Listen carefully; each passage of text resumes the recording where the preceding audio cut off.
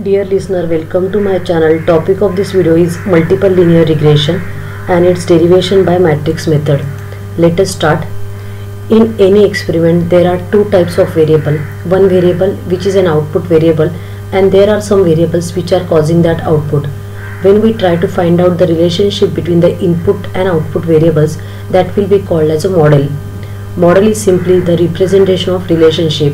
For example, if y is the yield of crop, then the yield of crop depends on several factors like quantity of fertilizers, irrigation, rainfall, temperature, etc.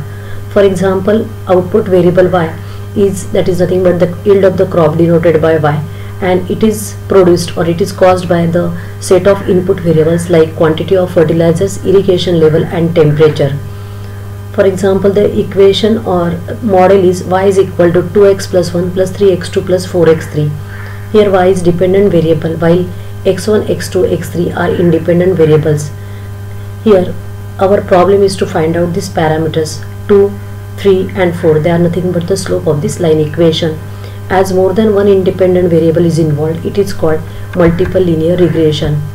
For example, relief to patient depends on quantity of dosage, BP of patients and sugar level of patient. Now that equation can be represented as y is equal to 4x1 plus 2x2 plus 3x3. Now again here the problem is to find out the value of these parameters. This is also example of multiple linear regression as more than one independent variable is there. There is some mathematical relationship which exists in the nature, but the problem is that we don't know that relation. But by knowing this relation we can do better by planning.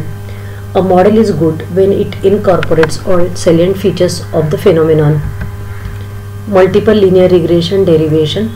For univariate or simple linear regression, y is equal to beta 0 plus beta 1 x plus epsilon, that is nothing but the random error. For multivariate or multiple linear regression, as k independent variables are there, so equation is y is equal to beta 0 plus beta 1 x1 plus beta 2 x2 plus beta 2 x3 dash dash dash beta k xk plus epsilon. Here beta 0 is the intercept term and beta 1 to beta k, they are the regression coefficients or slope of the line equation. Epsilon is a random error. Here random error is associated with every variable, therefore we will get the vector for the random error. Now when we predict the value of beta 0 to beta k by using the any optimization technique, for example least square or maximum likelihood estimation, at that time we will represent that equation by y cap because it is nothing but the all predicted values.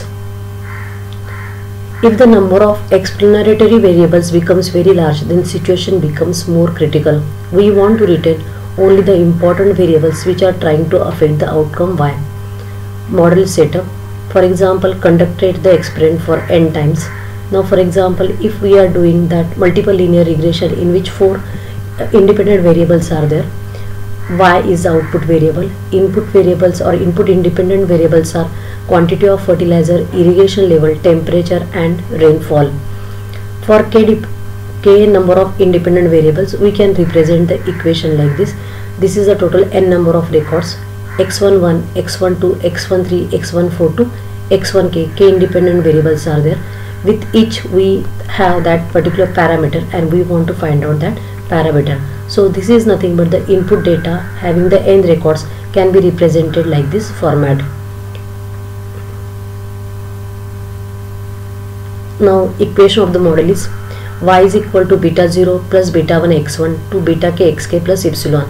Now we have n records, so we will write down the equation for n times.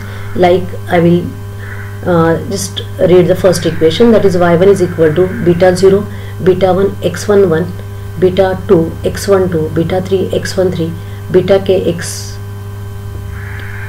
k x1k plus epsilon 1. Now this is the first record and the x11 to x1k. For the second record it is x21 to x2k. So in this way we can write down the equation for the n set of records. Now the same we can represent in a matrix form. So this is the result of the matrix form of the previous n set of equations. Now this is y1 to yn. This is nothing but the intercept term. This is nothing but the set of independent variables.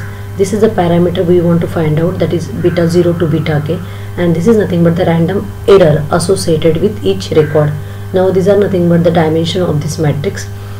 Y is equal to n into 1, x is n into k plus 1, beta is k plus 1 into 1, and epsilon is n into 1. Now for the, instead of n dependent variables, this is represented for the two independent variables x1 and x2. So this is the way. So sometimes in multiple linear regression we can exclude the intercept term. So when we exclude the intercept term, then this 1 get cancelled. So this is nothing but the resultant format of the matrix. Now for derivation we are making assumption on some terms. Assumption on errors, mean of the random error is 0, because some errors are positive, some errors are negative, and the points which lie on the exactly on the line, that particular record having the error 0. Errors have normal distribution. Collinearity is very important point which is to be considered in multiple linear regression. In data analysis term, it means none of the variable is secretly built from other variables. The consequence of full rank is that multicollinearity will not occur. In mathematical terms, it means that the columns form a linearly independent set. There is a chances that matrix is invertible. Now here we are making the assumption that rank of x is equal to k, which is nothing but the full column rank. So whatever input data we having, that matrix having the rank is equal to k. If the matrix is not of full rank, and if we do regression which involves a matrix inverse of such matrix does not exist. So we require to deal with this collinearity condition. Example of collinearity. Now for simplicity I took a very simple example. For example, x1, x2, x3. If we observe carefully, x1 is 1, 2, 3, 4, 5. There is a straightforward relationship between x1 and x2 and x1 and x3. It is nothing but the multiple of 4 times x1 and multiple of 5 times of x1. So collinearity is exist here. In addition, with the collinearity, we can also check the multiple scatter plots to find out the relationship between the two independent variables. So such conditions should be avoided in multiple linear regression. There are different methods of multiple linear regression derivation, that is the maximum likelihood estimation, and least square method, that is matrix form, and the least square method for curve fitting normal equation.